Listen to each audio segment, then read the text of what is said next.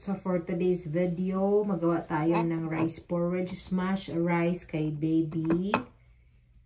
At 9 months, kailangan na po natin siyang pagkakainin talaga from 6 months. But he still cannot chew very well. So we really smash it well. So, and what we're using is this one right now. But he's already 9 months old. So kailangan na talaga niyang kumain ng para makapractice din mag-chew. So, we're going to make rice porridge now. Ito na po yung rice. So, lalagyan natin ito ng tubig. So, actually, you can make rice porridge from the kettle or pan. But, kasi maliit pa kasi sa kanya, i-arrange na lang po namin. Microwave.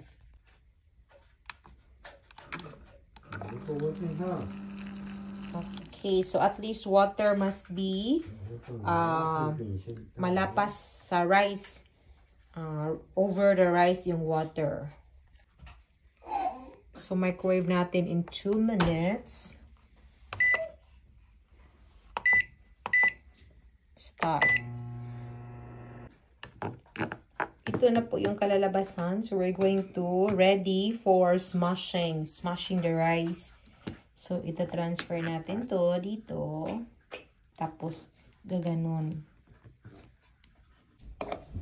So, ito na po ang rice. I-smash po natin hanggang magka-paste. Hanggang sa... So, ganito yan. After that, sa likod, makikita natin, kukunin natin yung pasteurized already. Sabi ng hubby ko, irisugi daw. I put a lot of rice. Nahirapan siyang mag-paste.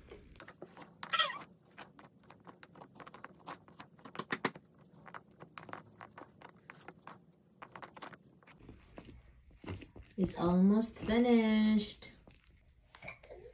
So, we are going to mix with, it's either, depende po sa preference ng bata kung ano gusto niya. It's either, sa amin po, corn cream soup yung ginamit namin. Kasi gusto niya ang corn. Meron din kaming potato here. No. And then, here, Lorenzo. This one is spinach.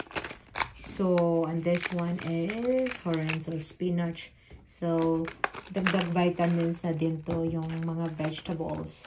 So, we're going to add up sa mashed up rice later para mas may lasa pa din.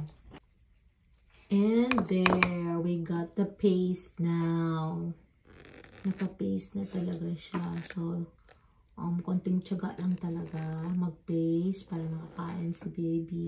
At 9 months old, hindi pa siya masyadong nakaka-chew. So, we have to really let him eat more solid food para ma-practice siyang mag-chew.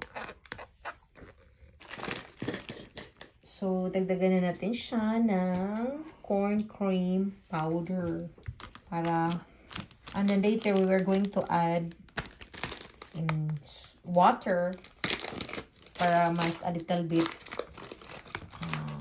soupy. May soup yung rice din. Pero hindi masyadong soften. Parang, ano lang, a little bit hard. So, ito na po yung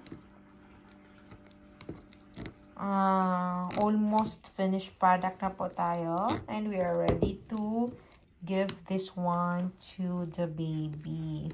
Ayan. I-mix up pa natin para talagang ma-mix all together yung corn powder at saka yung rice evenly. Mix. Okay, and maybe as soft as this one, and we are ready to give this to our baby. Okay, are you ready to eat? Okay, go. Open your mouth. Yeah. Good.